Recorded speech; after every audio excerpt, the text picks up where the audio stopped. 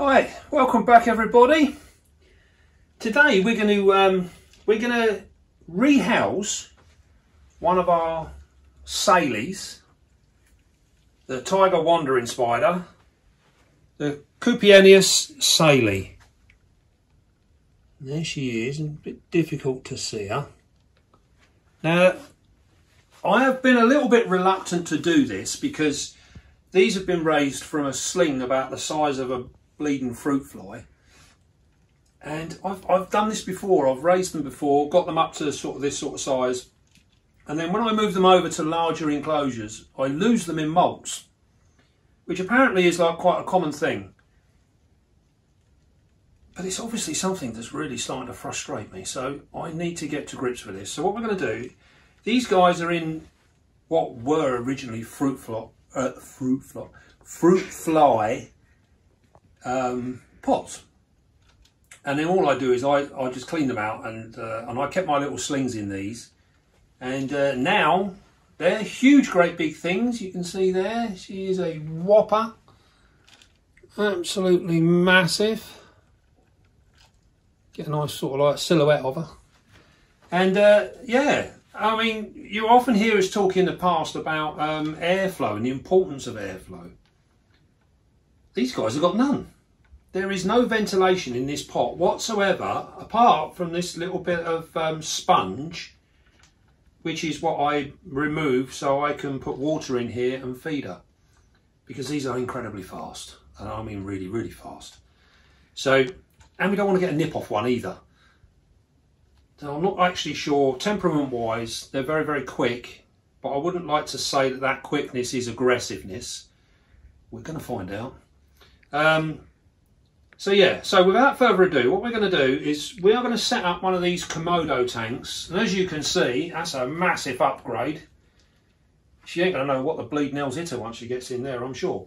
And what we're going to do is we're going to put a plant in there. We're going to put some of our Beastie substrate in with a little bit of soil as well, and then hopefully, because of the room, the way I keep this room, it's quite humid in here anyway, so I'm hoping that it's going to be enough. So what we're going to do, we're going to have a little go. I've already got my bit of bark, quite fancy that bit of bark. These guys do like to hang out on the bark. We've got some nice fresh substrate here. You'll see that this is very damp already. What we're going to do, we're going to whop a bit of that in there behind there.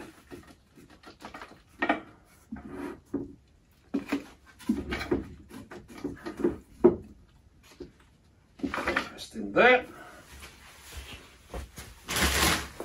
Get a little bit of peat. Now we're putting a bit of peat in there. This has got a little bit of vermiculite in it as well. This is as much for the plant as it is for anything else, to be fair.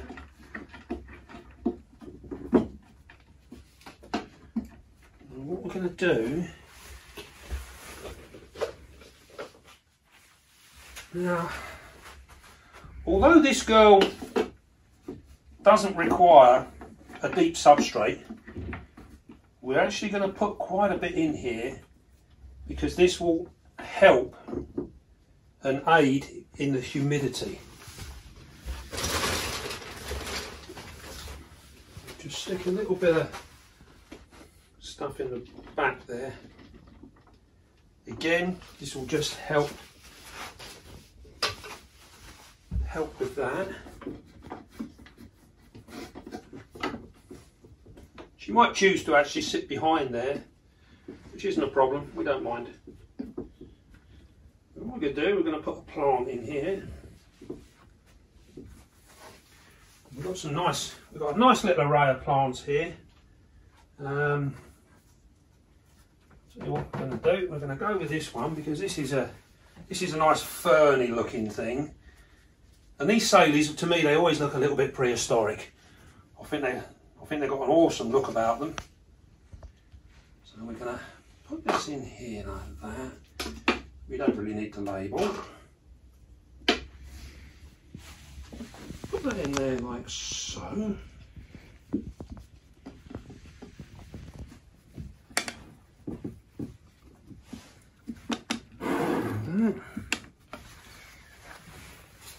put another helping hand with the humidity is we're going to put a little bit of moss in there. Have a little look at it first. See if that won't work.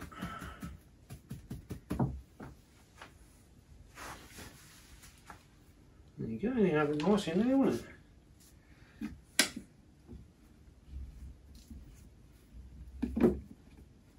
Put that in there like so. Again, the moss will help in maintaining the humidity within the tank. Don't forget, these particular tanks have just got mesh lids, so we'll lose quite a bit of humidity through that. So do that. Our little plant. This will give her a little bit of security.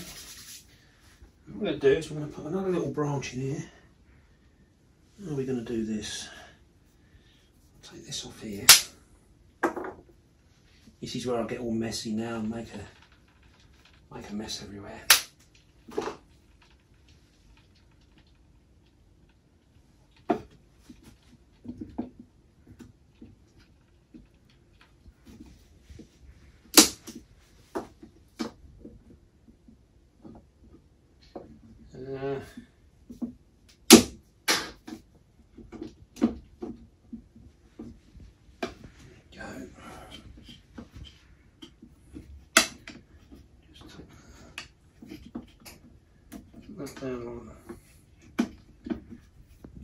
Oh, that's what it is.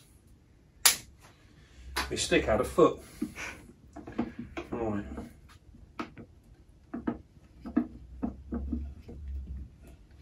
You'll also know with these guys is they actually like to molt hanging up. So I'll put a little branch in there. I'll just give her somewhere to hang to if needs be. She might not use it, she might, we'll see. There we go. How's that look? That'll give her plenty of places to hide and do her thing. We can a little bit of that one there.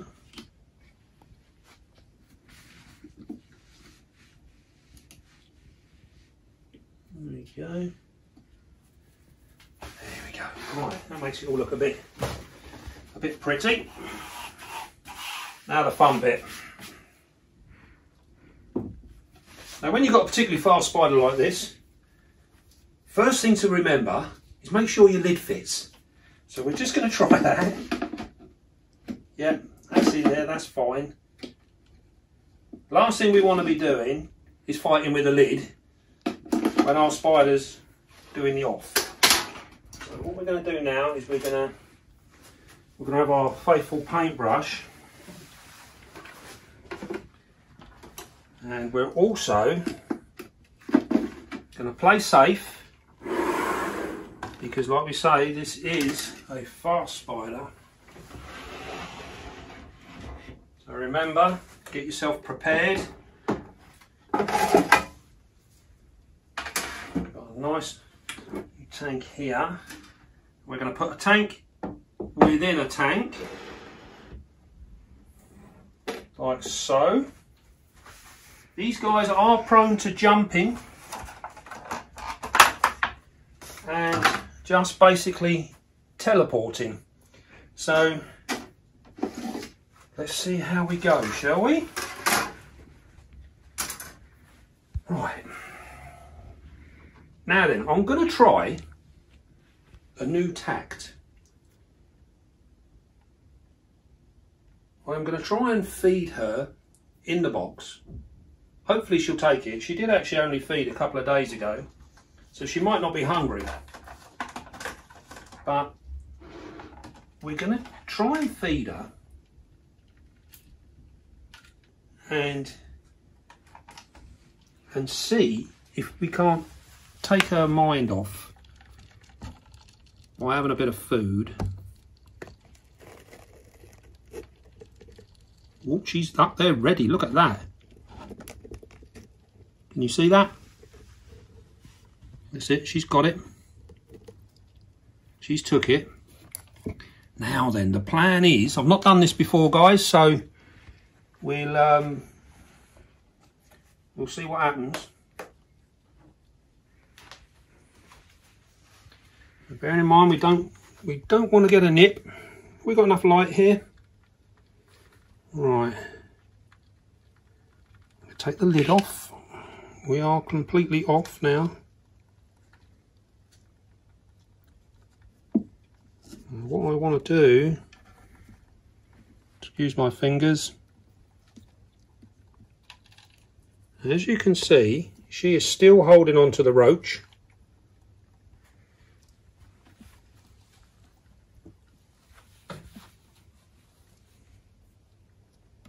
What we're going to try and do is we are going to try and get her to walk out onto the branch nice and gently.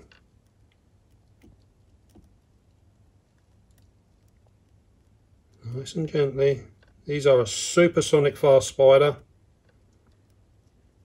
Now you notice, because she's got the roach, she's a little preoccupied. Look at that. Here she comes. Foreign ground now. There you go, my sweetheart. Nice and gently. That's it, go on. Very gently does it. She will lay silk. There you go. And she's in, and she's still feeding. Look at that. What I'm going to do is I'm going to put the lid on, and then I'm going to move the tank so that you can get a proper look.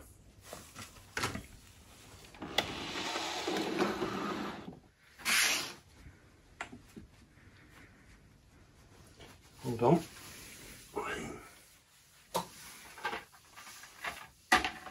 On there.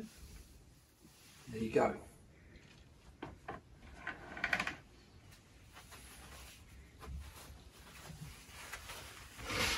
Well, there she is.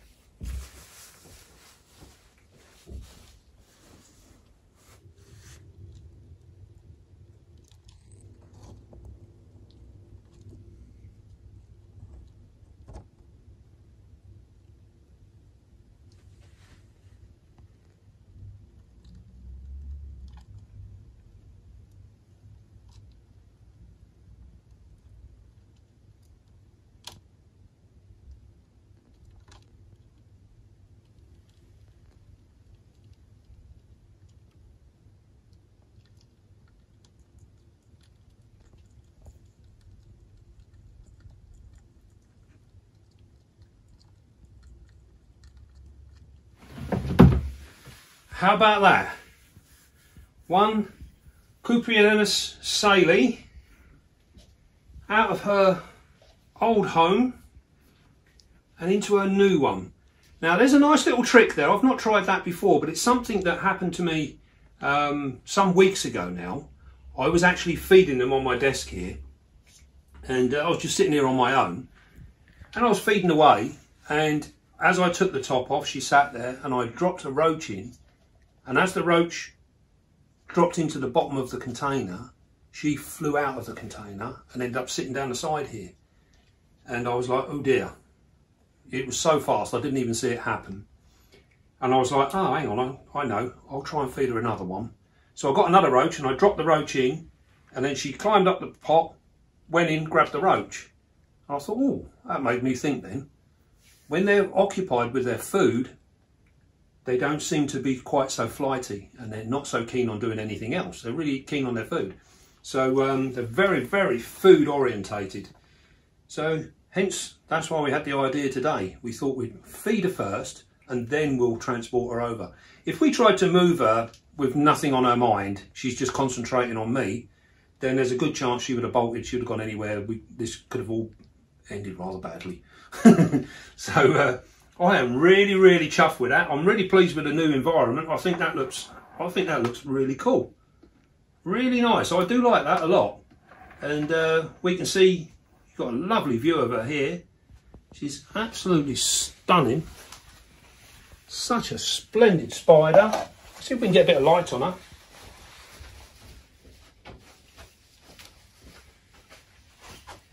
Oh, I think you've got enough light, to be fair. Look at that. Starting to get the adult coloration now. Absolutely gorgeous. And we can... Very difficult with a light reflection on the glass. I think she looks marvellous. I don't know if we can get from the front here. Get on there and double up. Oh, look. Any better? Oh, that's a little bit better. And she still hasn't let go of that roach. Well, I'm quite pleased with myself with that little idea. I think that worked really well. Right. So what we're going to do now is we're going to keep her in this environment, and hopefully, fingers crossed, this one will get through the molts, because I really want to breed these guys. And I've got 5 others to do. So we're going to wait a little while, and we're going to see how this one fares first.